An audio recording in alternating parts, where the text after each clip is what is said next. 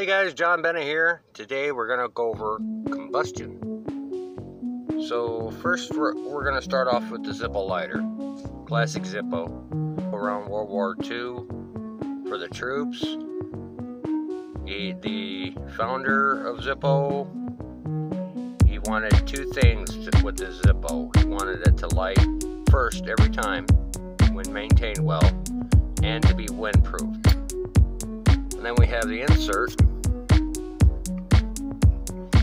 There's the casing, the top and bottom. The insert. You have first of all the wick inside.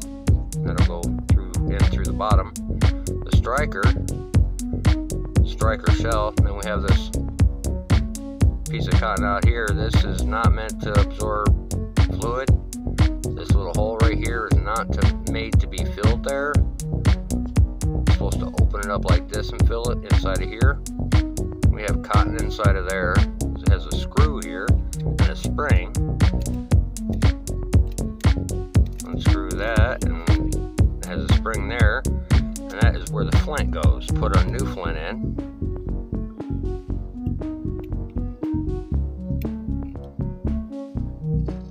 And put a spring back in there. Put that in there. Turn it till just before it gets tight. Sometimes you got to give that new flint a couple of strikes.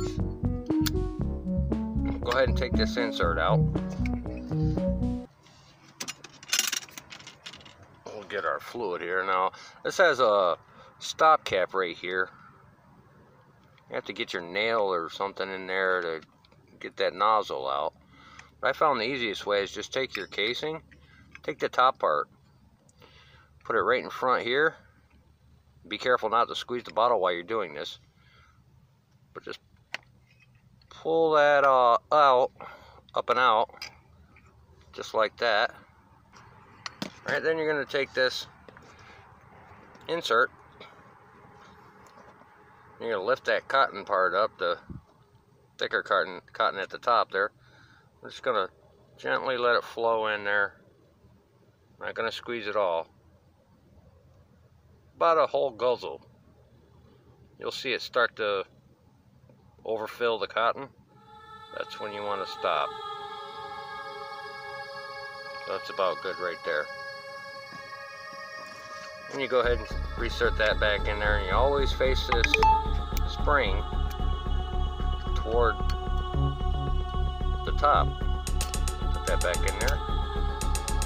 And when you first fill it, you want to let it burn for just a few seconds to get it warmed up. And when it gets warmed up, it starts to pull that fluid up through that wick. As long as you keep it well maintained, it'll be one strike, one light. Here, it's still warming up here.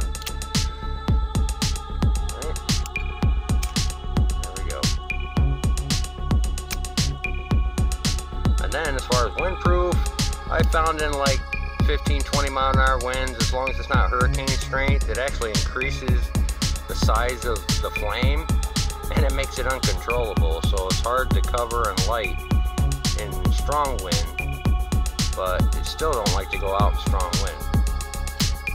And the great thing about this is Zippo lighters are guaranteed for life. You just mail them back to the company. There's the address.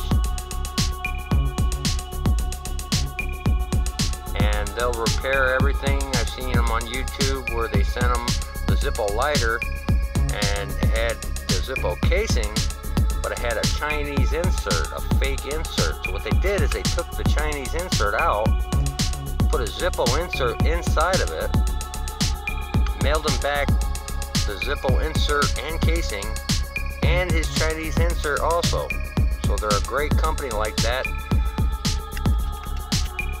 and it's lifetime guarantee. And with this Bic lighter, there's no stove to that. I can't use that for a stove. I can heat a little bit of one hand, and that's about it. But you can't use that as a stove. This, you can use it as a stove. You can sit it there melt something real quick, use both of your hands when you're working around something or melting plastic or something. Who knows what you need. You spend $20 on a nice Zippo and you literally have it for life. And I'll show you another trick about that later. By the way, the wicks last a long, long time. I've had this for several years. One strike, one light, every time. Probably years if you're not a smoker.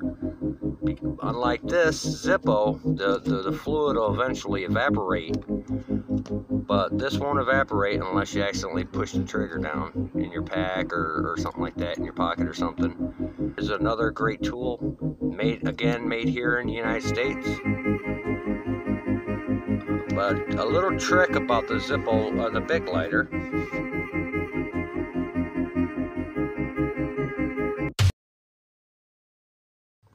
Flathead screwdriver on here, 4 set. But anyway, you take I take the smallest one here, or you can use a variety of different things, and I'll push that up underneath that childproof, and I want to pull the bottom part of that up. See how that popped right up? You don't want to pull the top up because it's hooked. You pull that right out of there, and then I take a wider one. Now this is a spent lighter. This is a beat Bic. There's no fluid in it. It won't strike.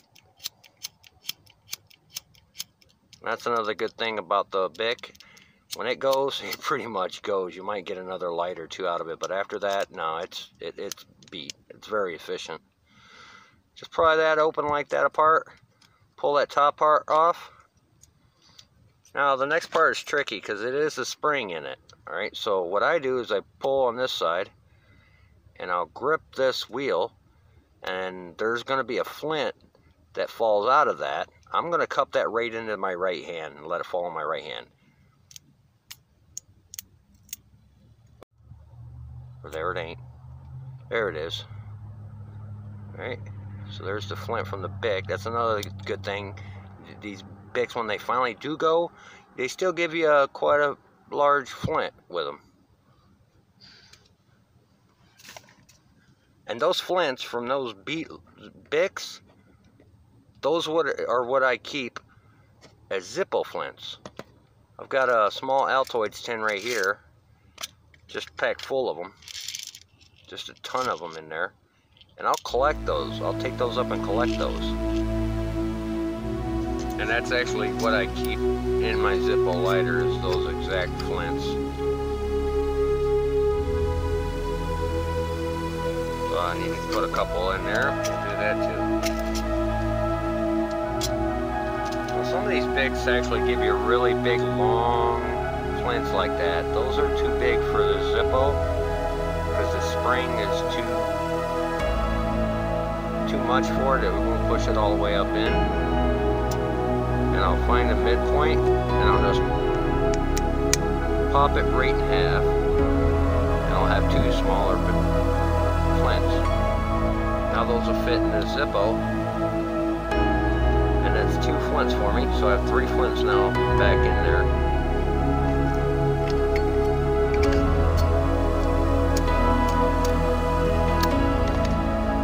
Alright, so just keep a little Altoids tin. And pretty much the only thing I have to buy is the fluid. As I said, the wick lasts a long time. I have all these free flints from all these spent Bics I have, or find. And of course we have our basic matches. These are military matches.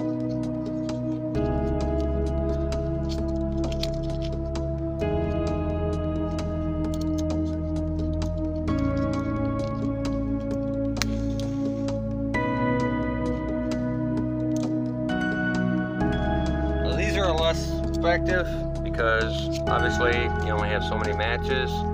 They can get moist and wet.